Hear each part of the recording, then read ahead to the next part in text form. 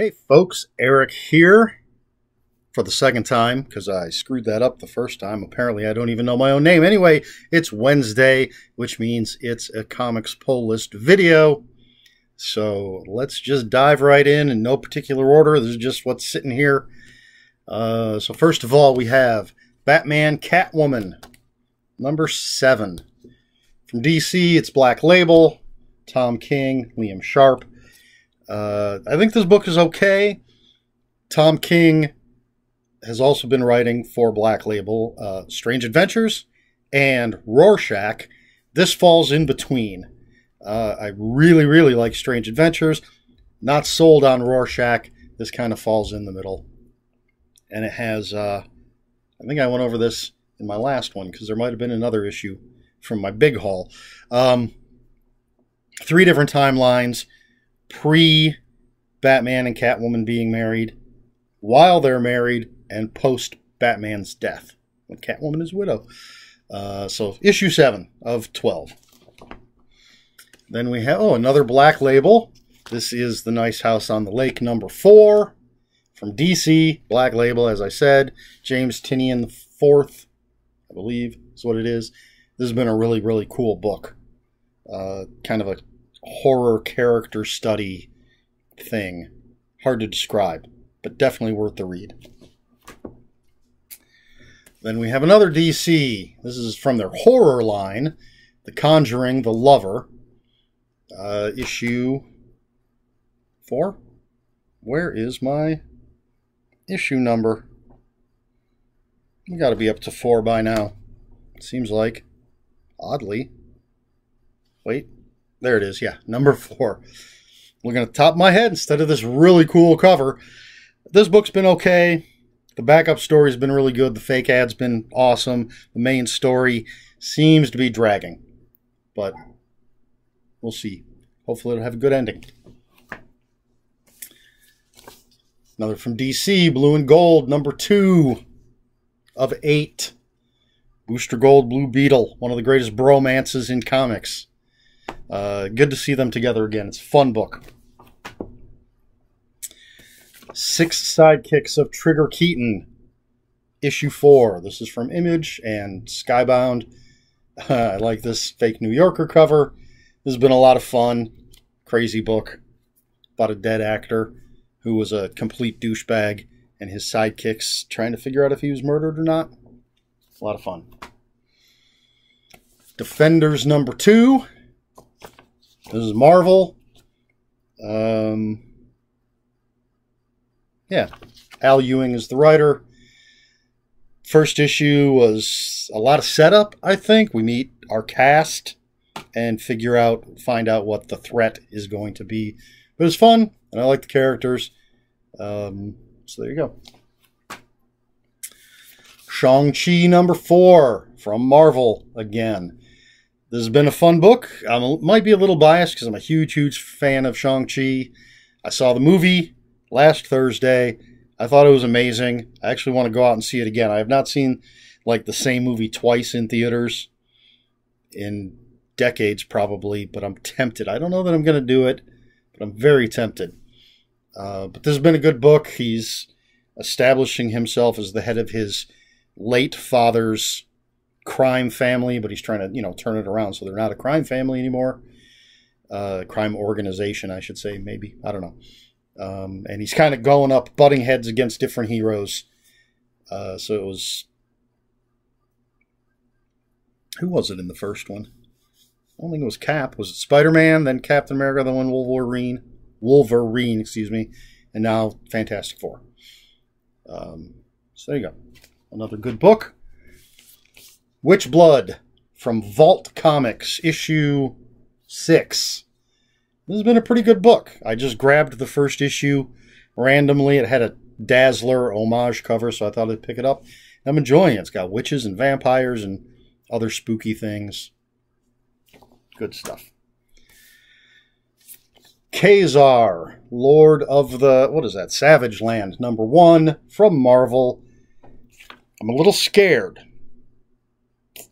I'm a huge fan of Ka-Zar. He's like Marvel's version of Tarzan. But But from the solicitation, it sounds like he might be getting superpowers, which is not something I want for Ka-Zar, but we'll find out. We'll see how this is when I read it. The Last Book You'll Ever Read, number 2. This is from Vault Comics, written by Cullen Bunn.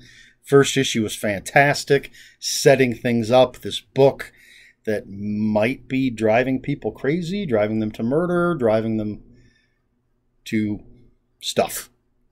And the author is supposed to be going on a book tour, hires a guy as her bodyguard because people have been attacking her. Have no idea where it's going to go, but I'm there for the ride. Then we have Suicide Squad Get Joker, number 2. That's a fantastic cover. I absolutely love it. There's another Black Label. Again, let's find one of the other Black Label books. 2 different sizes. I don't know why. I haven't read the first issue of this yet. I'm way behind on my oversized Black Label books.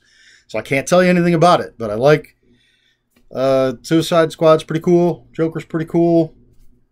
So hopefully it's good. Oh, and Brian Azzarello is the writer. Azzarello. Love that guy. All right, so that was it. Yes, that was it for this week. Now, last week I had them throw something in my file so I could pick it up this week. And that's Aquaman 80th Anniversary Edition. This is a square bound. This is from DC. And they've been doing this with their characters as they hit their 80th year. It's just like an anthology. It's got different Aquaman stories from different eras. 80 years worth of stories. They had 8 different covers, maybe 9. I went with this one from sort of the Peter David era when he's got that hook for a hand. I just read the Green Arrow one not long ago. I don't have all of these. I don't know why I haven't picked them all up. But I'm grabbing the characters I like, and I like Aquaman. There you go. Let's see. I'll show you. No, we'll save that for last. So I claimed a couple of things. Now, this is Spider-Boy from Amalgam Comics, which is DC and Marvel. They had this big event where Marvel and DC clashed and their worlds amalgamated, and so their characters became smushed together. So Dark Claw was the biggest one.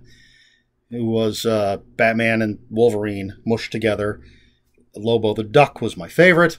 My nephew has been picking up all of these, and during these live videos that the comic book store does, sometimes you got to be quick. You got to claim it quick or someone else is going to get it. So as soon as this went up and I saw the price, it was nice and cheap. I claimed it. Then I texted my nephew to ask if he already had it, and he does. So now I have it. I think I read all of these when they first came out. I used to have them all. So I don't mind that I have it. Another claim. This one was straight up for me. Giant-sized Spider-Man and Doc Savage. Hell yeah, I'm grabbing something with Doc Savage in it. This looks like a Gil Kane cover. Maybe. Maybe not. I don't know, but either way, this Doc Savage stuff doesn't get reprinted because of rights and all that stuff. Like there's a Marvel 2-in-1. I have the Marvel 2-in-1 Epic Collection. It does not have the issue that Doc Savage is in. I have that issue because my nephew got it for me. So I figured I'd grab this because I'm a huge Doc Savage fan. Then something that I just kind of sort of claimed, I guess you'd say. It's brand new, so it wasn't really part of the show where you're claiming things. They were just showing it, and I said, hey, make sure I get a copy of that. This calendar. This is Basil somebody. I can't read the signature. So, Basil Gogos? G-O-G-O-S. He did a lot of covers for like famous Monsters of Filmland and stuff. And so there are no holes. Maybe they're trying to save it. But there's no holes. I don't know how I'm going to hang this up. But anyway. Oh, different picture on the back. It's pretty cool. Love the artwork. Ooh, the Mummy. That's a nice one. I'm a big fan of the Mummy. Old school. Let's pick another random one. We'll just go right there. I don't know what it's going to be. Ooh, Phantom of the Opera. So, grab that. And then finally, something I had them set aside for me so it wouldn't disappear. They may have multiple copies. And I'm going to tell you right now, this is coming out of the box. There's an author that I know, vaguely, who he was just on an episode. Well, no, I just listened to an episode of the Ghoulish podcast that he was on. I'm way behind, so it's months old. And his episode, Armand Rosamilia, hopefully I'm saying his name correctly, he was talking about Funko Pops, and it drives him insane when people take them out of the box. But I'm going to do it anyway. Anyway, it's Dino Pool. There's... You can see what it looks like because you're getting a reflection there. Dino Pool. Hell yeah, I was going to get that. And that's it. So everything that was pulled for me this week, plus some extra goodies, as usual. So there you have it. My question for the week is... Let's go with this. I don't think I've asked anybody this. What do you think of Funko Pops? Do you like them? Do you buy them? If you do buy them, do you take them out of the box? I do not have a single Funko Pop in the box, except this one, because I haven't taken it out yet. Everything else, Funko Pops everywhere, unboxed. Most of the boxes thrown away. So, yeah.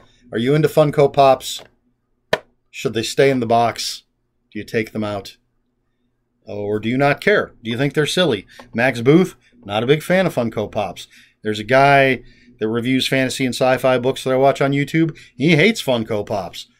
Don't know why.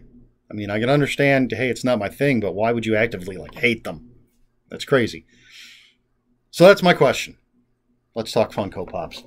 And I did buy one other thing, but it is a gift for somebody, and I doubt that they will ever watch this video, but just in case, on that off chance, I'm not going to show you what it is.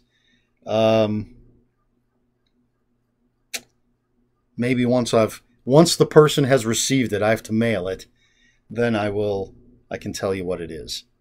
Maybe I'll even take a picture of it before I send, and then I can show you. But, yeah. Got a gift for someone, and I got to mail it to New York. That's it. That's all I got. So if you have any comments, questions, corrections, please put them in the comments below. Comments are open for spoilers. Just post spoiler warning. We try to be polite here on my channel. Please like, share, and subscribe. If you care to follow me on other social media, my Twitter is @Ronin5757. My Instagram, where I post pictures of books, comic books, board games, and fuzzy animals, is Eric Smith 5757. That's Eric with a K, ERIKSMITH 5757. That's all I've got for you this week. So until next time, read more books.